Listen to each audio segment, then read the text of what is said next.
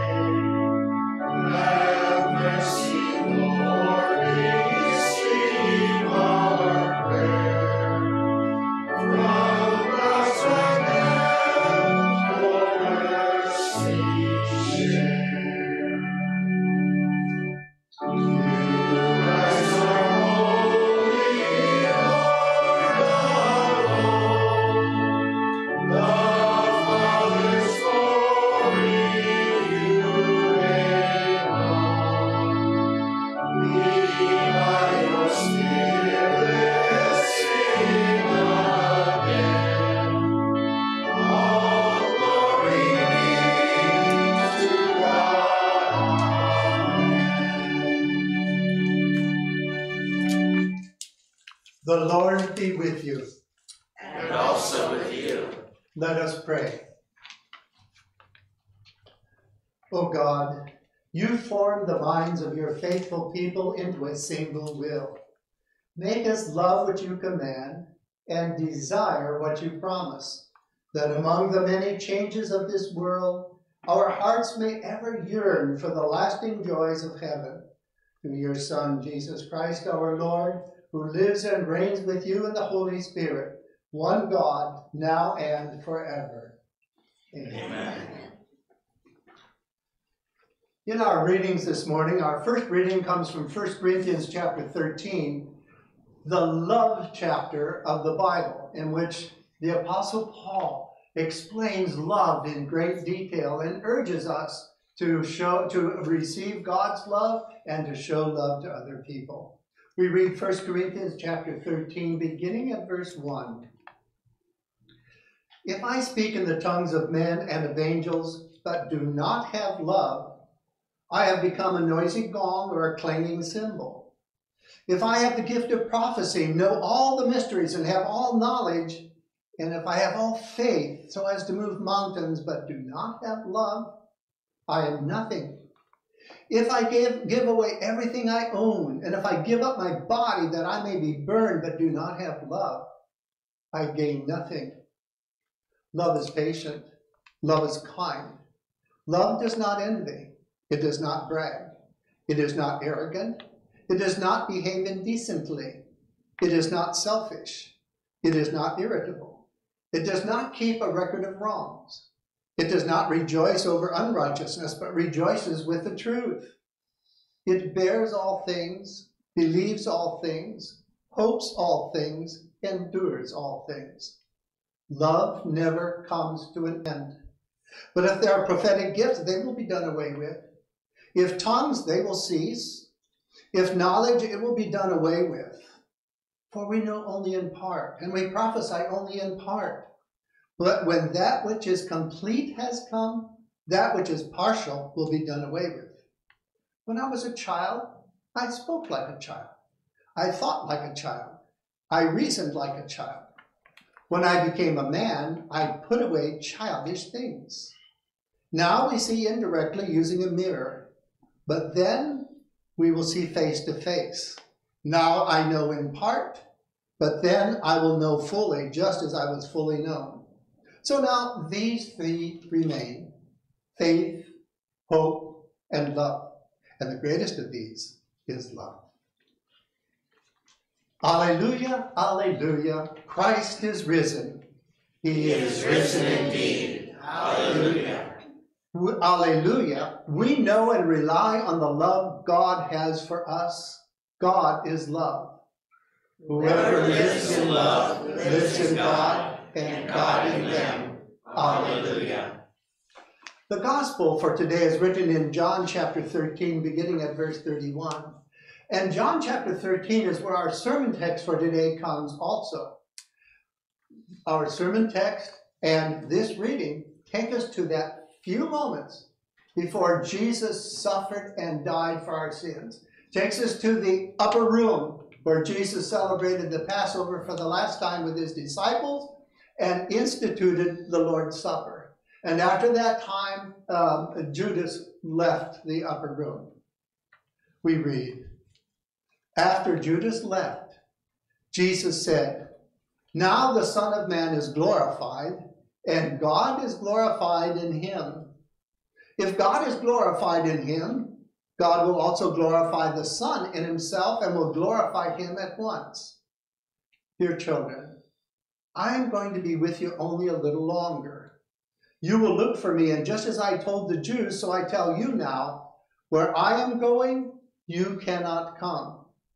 A new commandment I give you. Love one another, just as I have loved you. So also you are to love one another. By this, everyone will know that you are my disciples if you have love for one another. This is the gospel of our Lord. Praise be to you, O Christ. We continue with the hymn, Glorious in Majesty.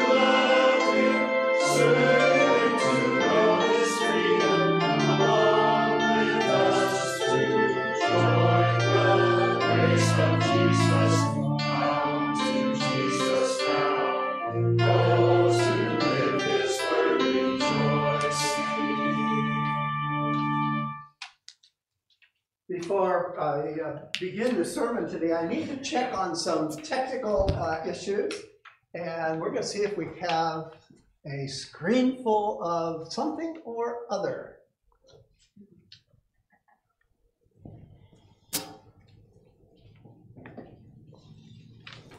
And we are warming up, and I'm not that good at warming up a crowd.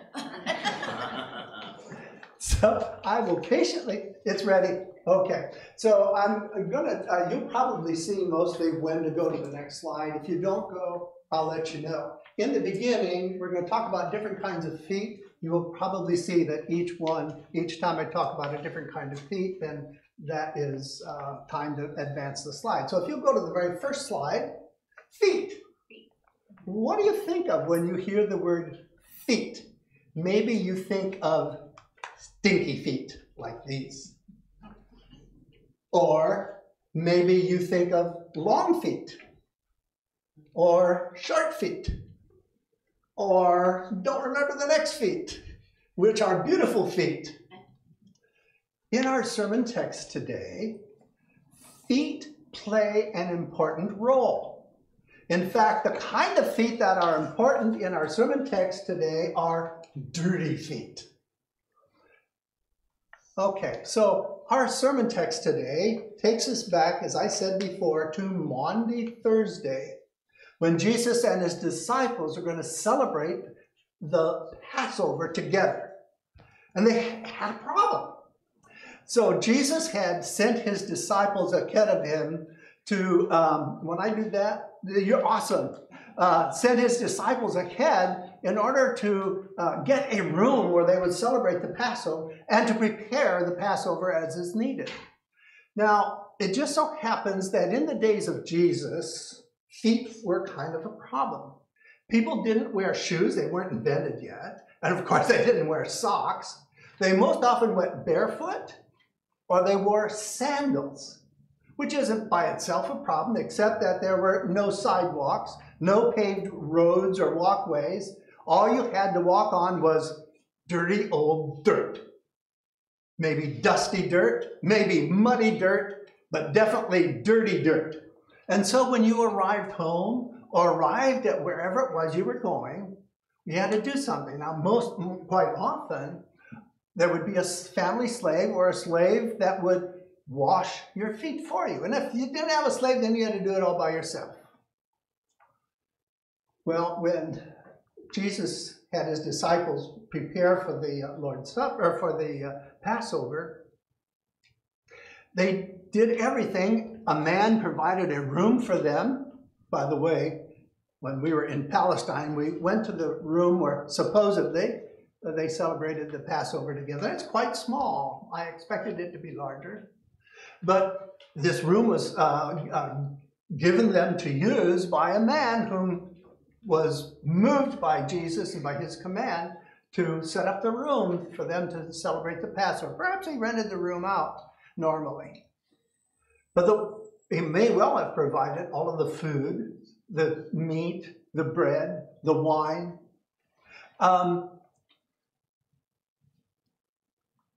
But the one thing he didn't provide, apparently, was slaves to serve the meal, because it was assumed they would serve the meal themselves. And so when the disciples came later to the room to celebrate the Passover, they had a problem. Everybody's feet was dirty, but they didn't have somebody to wash their feet. So now either they had to each wash their own, or, as quite often apparently happened in a group, somebody in the group would be designated to wash their feet for them. Well, it turns out that this was the problem. And you'll see, by the way, in my outline that I fill in the words for you. You have an outline in your bulletin of my sermon. But there are words missing. Is the outline there? Yes. Okay, good. And I'm giving you the answers. Now, in our congregation in San Jose, students, elementary students, have to fill that in, which shows that they were at church on Sunday. So Luke tells us, now our text comes from John, but Luke tells us that the disciples were arguing. They were arguing about who was the greatest among them.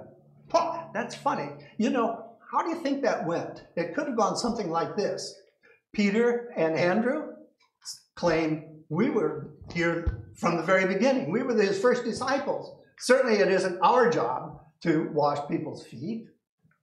John might have said, you know what? I'm a learned person. I'm a man of letters. I can write really well. It's beneath my dignity to wash everybody's feet. And maybe they all had their own argument, or maybe they also pointed their fingers at Matthew. Matthew was a tax collector, the lowest of low people in their society. Matthew, you should be washing the disciples' feet. But just at that time, Jesus had a solution. We're going to read now our sermon text. And you'll see how to page through that, okay? It was just before the Passover festival. Jesus knew that the hour had come for him to leave this world and go to the Father. Having loved his own who were in the world, he loved them to the end.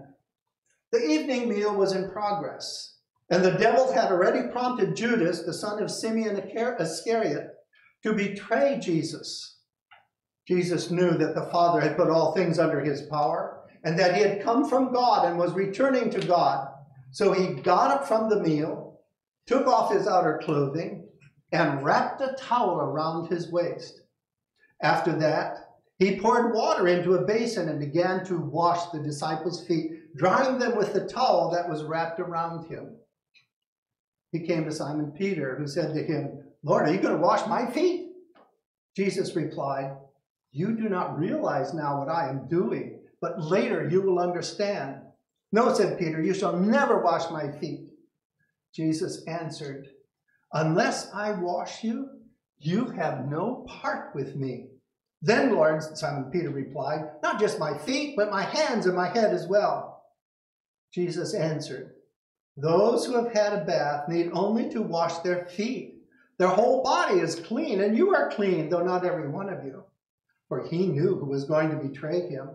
And that was why he said not everyone was clean. When he had finished washing their feet, he put on his clothes and returned to his place. Do you understand what I have done for you? He asked them. You call me teacher and Lord, and rightly so, for that is what I am. Now that I, your Lord and teacher, have washed your feet, you also should wash one another's feet. I have set you an example that you should do as I have done for you. Very truly, I tell you, no servant is greater than his master, nor is a messenger greater than the one who sent him. Now that you know these things, you will be blessed if you do them. Well, the disciples were still arguing over who was the greatest when Jesus offered a solution to the problem. He got up, put on it must have been a very large towel around his waist, and he began to wash the disciples' feet. Can you imagine the disciples' response? They must have been humiliated. Here was their master taking the role of a slave, of servant, a role that they, his students, had refused to take on themselves. I would guess that all that argument stopped just like that, and it was quiet until Jesus got to Peter. Now, if you look at the sermon text in your service folder, you'll see what Peter said when Jesus came to him. He came to Simon Peter, who said to him, Lord, are you going to wash my feet? It would appear that Peter was basically saying, Jesus, you're my Lord, you're my master. How could I possibly have you wash my feet as a servant? Does that remind you of something? Something that John the Baptist said 3 years earlier? When Jesus came and asked him to baptize Jesus, and he said, Lord, I shouldn't baptize you. You should baptize me. I don't deserve even to untie your sandals. And so Peter, in good faith, asked Jesus, How could I possibly be the one who, how could you be the one who washes my feet? And then Jesus made a really cool move. He takes the physical action of washing feet and he turns it into a parable. In this parable, there's an earthly element, washing feet. But there's a heavenly element too, washing our sins away through his suffering, death, and resurrection. And so he talks about both, but he doesn't say, oh, now I'm talking about feet, now I'm talking about sins. And so his response to Peter was this. Now he's talking about washing sins away, not washing feet. He says, you do not realize now what I am doing, but later you will understand. Peter, he said, you don't understand that in the next few hours, I will make the payment for your sins that enables my Father to say your sins have been washed away completely, and you are clean of all sin, of all guilt, and of all shame. Peter didn't get it. He still thinks Jesus is talking about washing his feet. And so he continues to talk and says, no, you shall never wash my feet.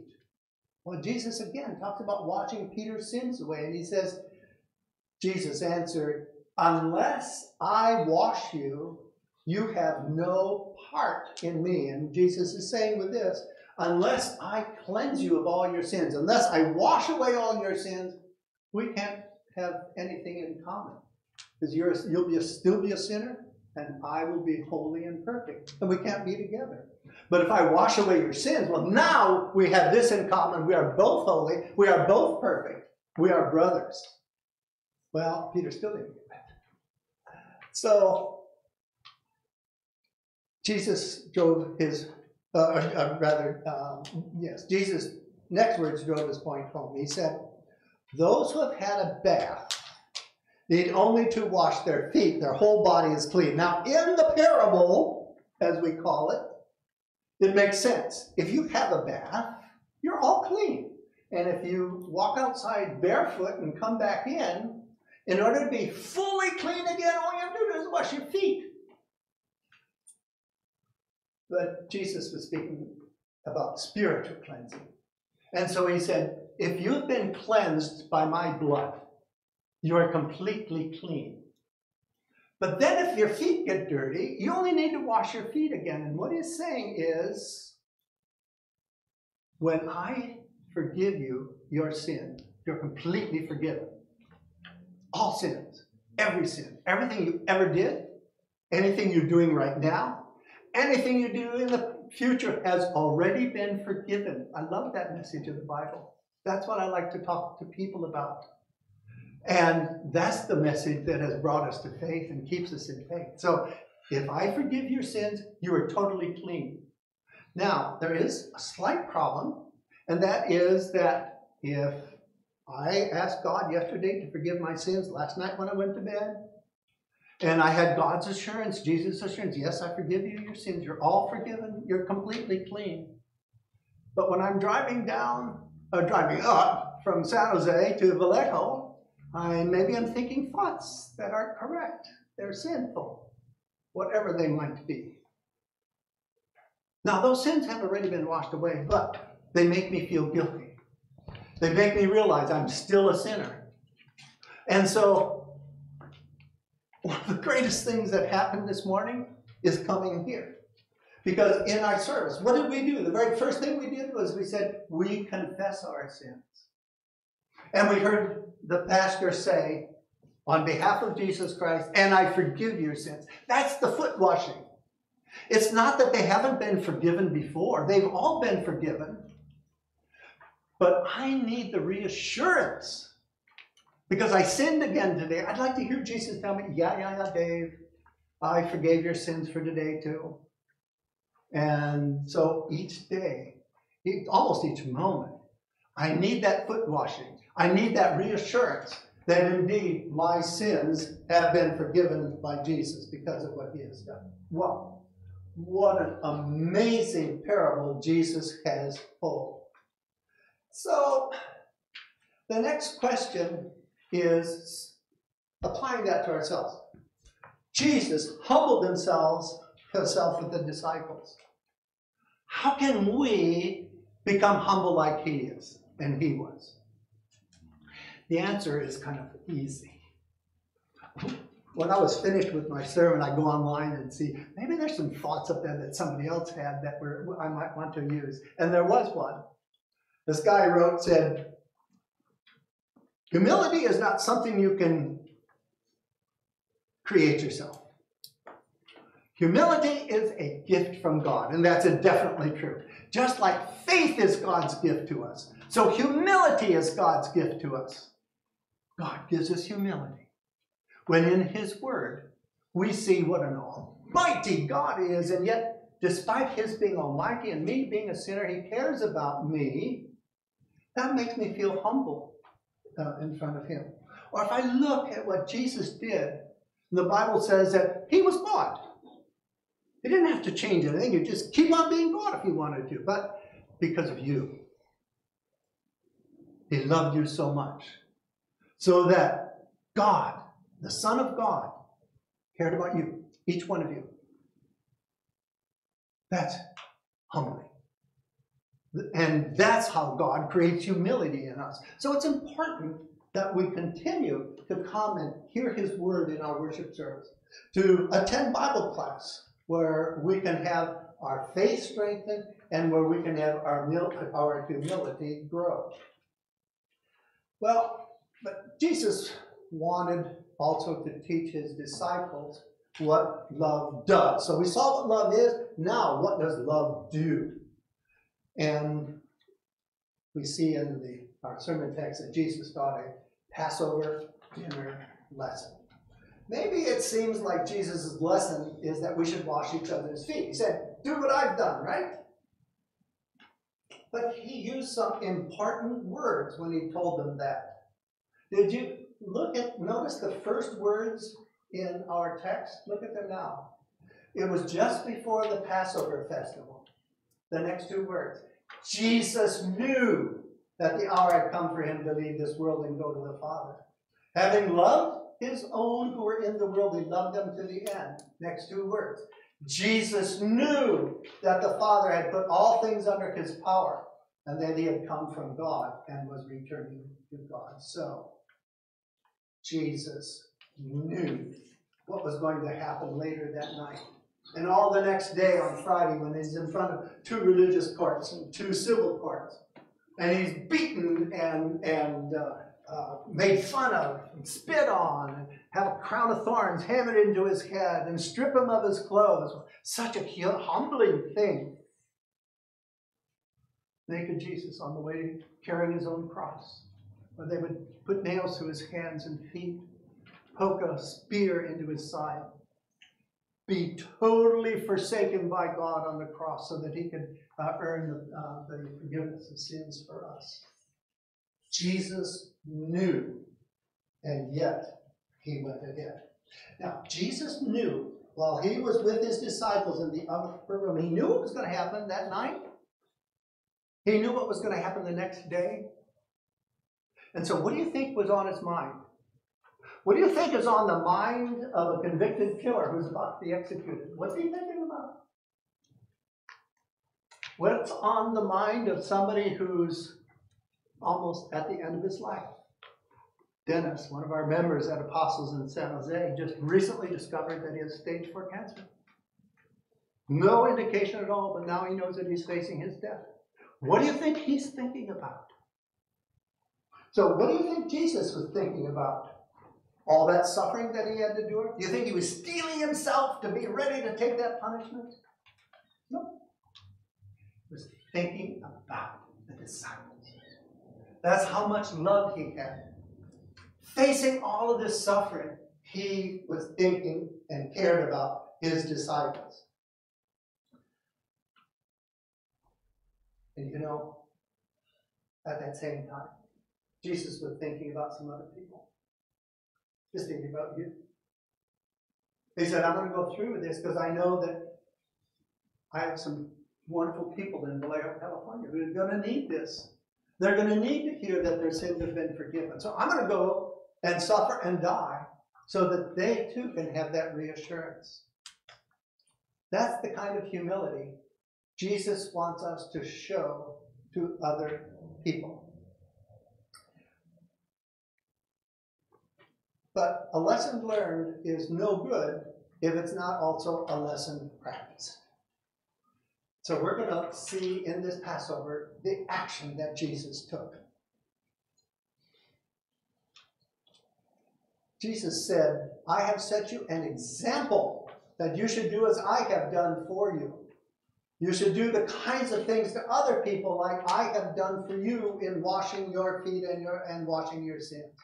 But in washing their feet, Jesus didn't say, do this, like he did a little later when he instituted the Lord's Supper. And he said, do this. He wanted them to do exactly what he had done. To take some unleavened bread, to bless it, and then to eat it. To take some wine, to bless it, and then to drink it. Because as we eat and as we drink, we're receiving the body and blood of Jesus.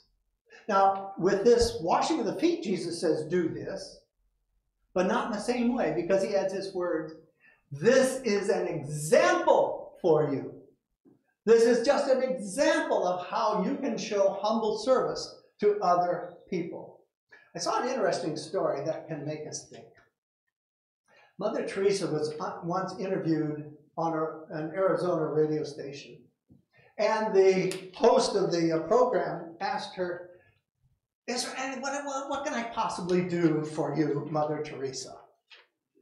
He was, I think, expecting her to request a contribution or to broadcast her needs for her charities on his radio station and on his programs, more than just this one program. He wasn't ready for her answer. Instead, she replied, tomorrow morning, get up at 4 a.m. and go out onto the streets of Phoenix. Find someone who believes that he is alone and convince him that he is not. Find somebody who feels alone and convince him that he is not. That's a tough task. How can we emulate Jesus, who humbled himself, first by condescending to become a human being, because he was God, he didn't have to become a human. He who humbled himself further by washing his disciples' feet, and finally humbled himself completely by taking our sins off our backs and putting them on himself, so that we are now considered adopted children of his Father. He's the one who made us brothers and sisters of himself. How can we create acts of humble Christian charity? In China, when we were at a large gathering, sitting around a large round table, and it was time for toast. When somebody toasted the guest of honor at that meal, they would show their respect and their honor for this person by holding their glass lower than the other glass when they clinked them. That was saying, I honor you as somebody more important or bigger than I am. So how can we show honor here in America on a daily basis? Well, being a parent can be a very humble job. Washing diapers, changing diapers, getting up in the middle of the night for a feeding. Being a kind husband can be an act of humble service. The same with being a Christian wife. Letting someone ahead of you in line when they see you are when you see they're in a hurry, that's an act of humble service. What's your reaction when somebody tries to cut in line, especially on the freeway? You know what I do? Sometimes they're parked over here behind my left rear tire, and I want to go over to that lane, and they don't move. So I just turn on my turn signal, and all of a sudden they're going to let me in, so they rush ahead, and now I have room. So you see what the natural reaction is for many or most or all of us? To keep that person from cutting into our line. Humble service says, go ahead. I can come 1 second behind you. That'll work. Middle school students, and maybe primary and high school students. There's a saying that people will always forget what you tell them, but they will never forget how you make them feel. That's true, isn't it? If a bully makes you feel worthless, or makes you feel inferior, and makes you angry, you'll feel that for a long time. But when somebody compliments you and tells you, wow, you have beautiful clothes on today. You really did well in class today. I really enjoyed the answers that you gave. That too, that feeling, no matter what they said, that feeling lasts forever. And so when the bully makes fun of you, what's your reaction? Your natural reaction is, I'm going to get back at him right now. I'm going to humble him, humiliate him with what he just said. That's what we want to do. But Jesus says, I got something better for you. Tell him something like, I make mistakes like that too. I understand. And now, no longer does he feel humiliated. He feels loved. We hope. Doesn't always happen, but that is what Jesus wants you to do. We can give humble service by donating blood, by volunteering at a local charity. We can humbly serve God with our offerings here at church that we use to support the work in our local church and in our Wisconsin Evangelical Lutheran Synod. So one of the simplest and easiest ways, God and others, is by befriending other people. Just be a friend. People need friends. Or like Mother Teresa said, find somebody who feels lonely, feels like they don't have any friends, and prove to them that you are their friend. That is what love does. Amen.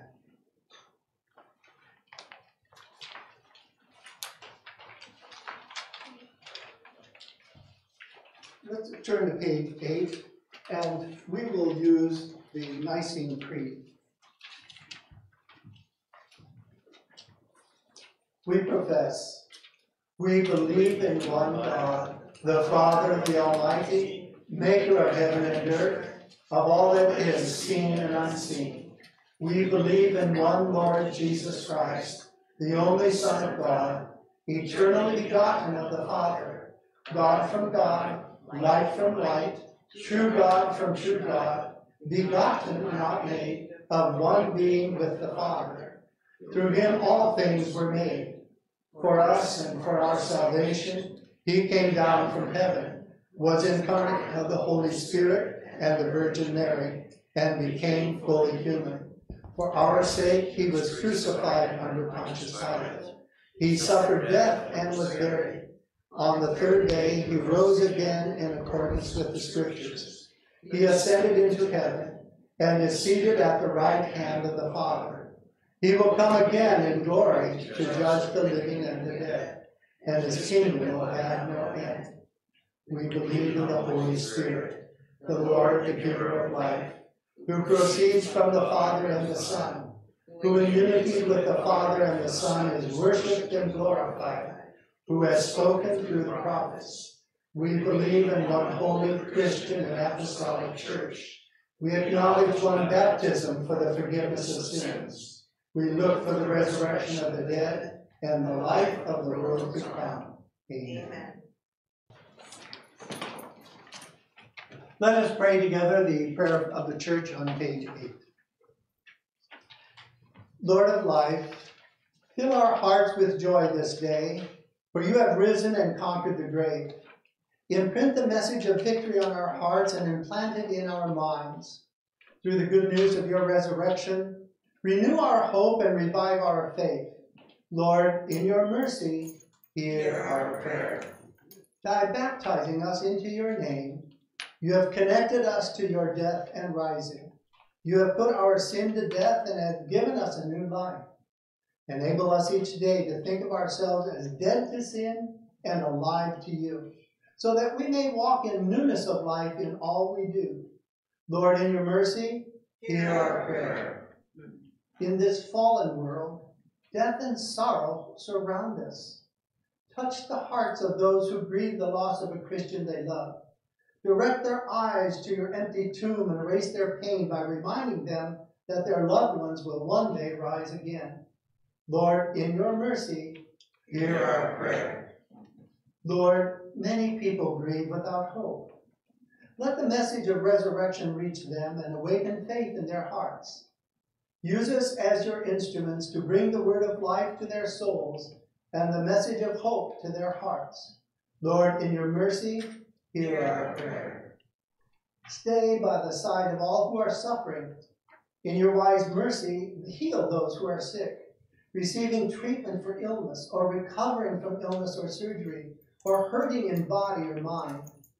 We pray especially for the family of Sally Bailey, who died on May 11th, and for Al Lindner and Rick Molesky, who are currently diagnosed as having cancer. We ask, Lord, that you would give Sally's family comfort in knowing that she knew her Savior, and she knew that he had risen from the dead, and that he will rise her too from the dead to live with him in glory forever. And we ask that you would reassure Al and Rick that all power is in your hands, and that you have given surgeons and doctors many skills, medicines, and kinds of surgery.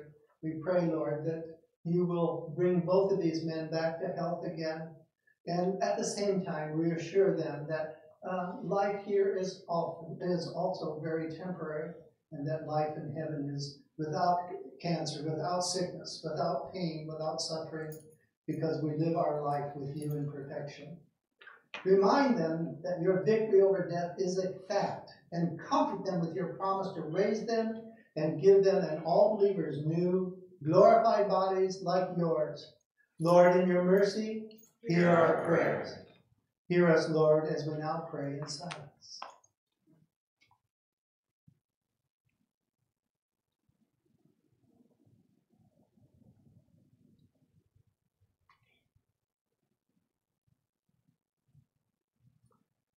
Risen Savior, feed our faith with the message of your resurrection. Come to us in your word and in the feast of your sacrament to sustain and strengthen us until we feast with you in eternal glory. Amen. We pray the Lord's Prayer. Our Father, who art in heaven, hallowed be thy name. Thy kingdom come, thy will be done on earth as it is in heaven. Give us this day our daily bread, and forgive us our trespasses, as we forgive those who trespass against us. And lead us not into temptation, but deliver us from evil. For thine is the kingdom, and the power, and the glory, forever and ever. Amen. A reminder that Jesus teaches that celebrating the Lord's Supper together is a public expression of unity in our beliefs. We want you to celebrate and receive the Lord's Supper to be a blessing. Therefore, we ask that all visitors speak with our pastor before receiving the Lord's Supper. He would be happy to arrange a time to meet with you to explain our beliefs and establish our true unity. The Lord be with you. And also with you. Lift up our hearts. We lift them up to the Lord. Let us give thanks to the Lord our God. It is good and right so to do. Please be seated.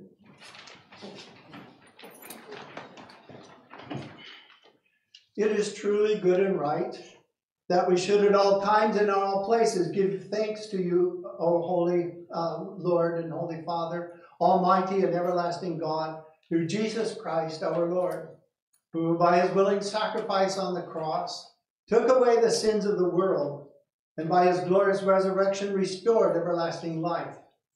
Therefore, with all the saints on earth and the hosts of heaven, we praise your holy name and join their glorious song.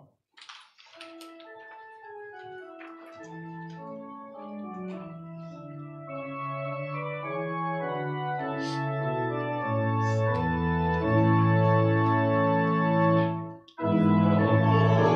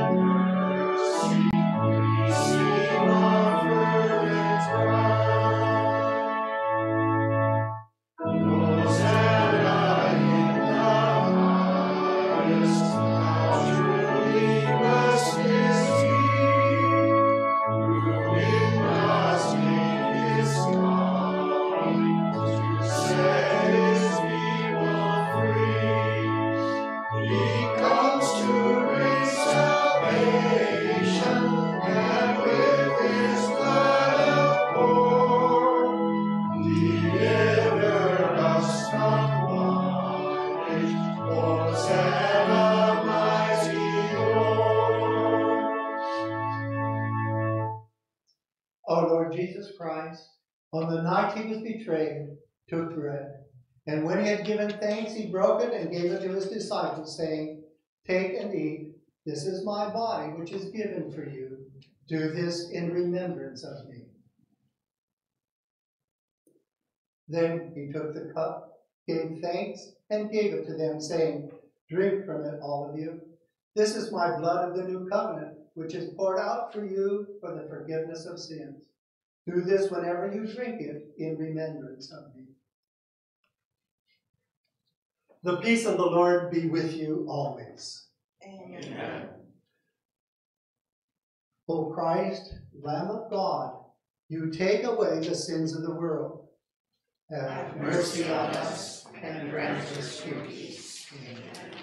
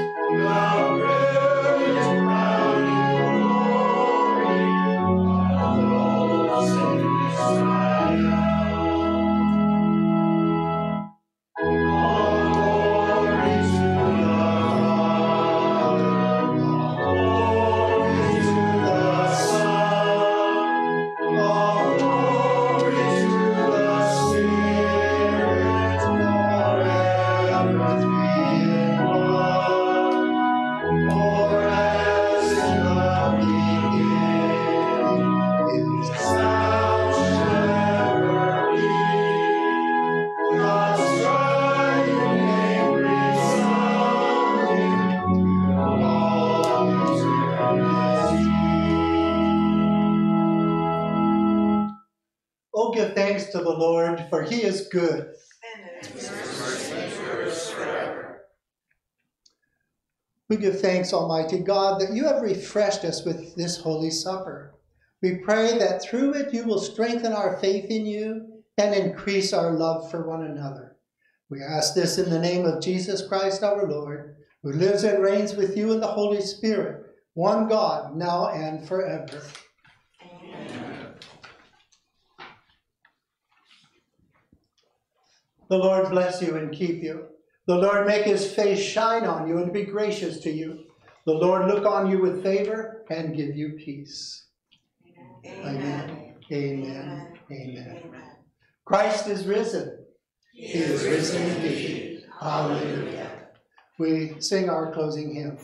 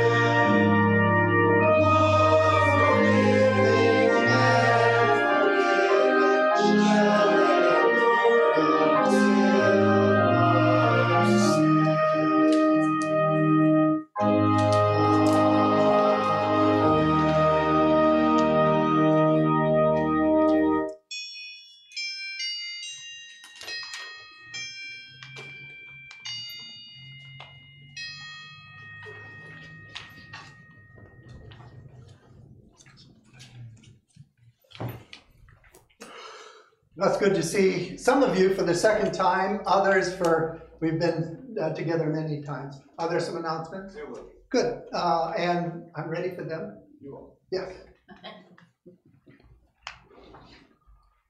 Good morning, all, in person and online. Pastor Voss, thank you for lovingly preparing the message of Christ's love for us and how we might show that love to others, emulating the ultimate demonstration of love. So thank you, and greetings to your wife, Andrea. Back page of your bulletin has a whole raft of things coming up. Please be aware of them. One that I'd like to stress, and for those of you who are watching online, and there's a possibility that you could be here on May 22nd, that's a week from today, there will be the quarterly voters assembly and open forum to discuss matters at hand as summarized on the back of the bulletin. So if at all possible, please plan to hang around for that. On the calendar for this coming week, midweek Bible class online is Wednesday. We're going through the online series, The Chosen, and we're coming to episode 3, which is Jesus with the Children. It's one of my favorite episodes, and as Pastor summarized in the bulletin, what does Jesus mean to be chosen? You are cherished. And that's what we'll be looking at in that study that night, 7 o'clock. Also, put on your calendars, June 12th, congregational barbecue and picnic. And so scrape off your Weber and dust off your cookbook, and we'll look forward to that. And just a final note, I hadn't mentioned that, maybe you caught it in the sermon. I'm actually a member at Apostles Lutheran Church in San Jose. We actually live very close there. I had been a pastor at Peace in Santa Clara for about 10 years, and so very familiar with that area. And of course, member here for probably 10 years too. Yeah, and so I have many church homes, it seems. It's a pleasure to be with you. May God bless you. I'm not sure how does pastor dismiss, but oh yes. One more announcement. Yeah, good. Please. I've got an announcement for the women. We have the LWMS election ballots. These are for the national officers. So if you could check in with me after the service and pick up a ballot. We need them returned by next Sunday so that we can get those sent in. Oh, okay, thank you. So I just go to the back. Thank you. Dismissed.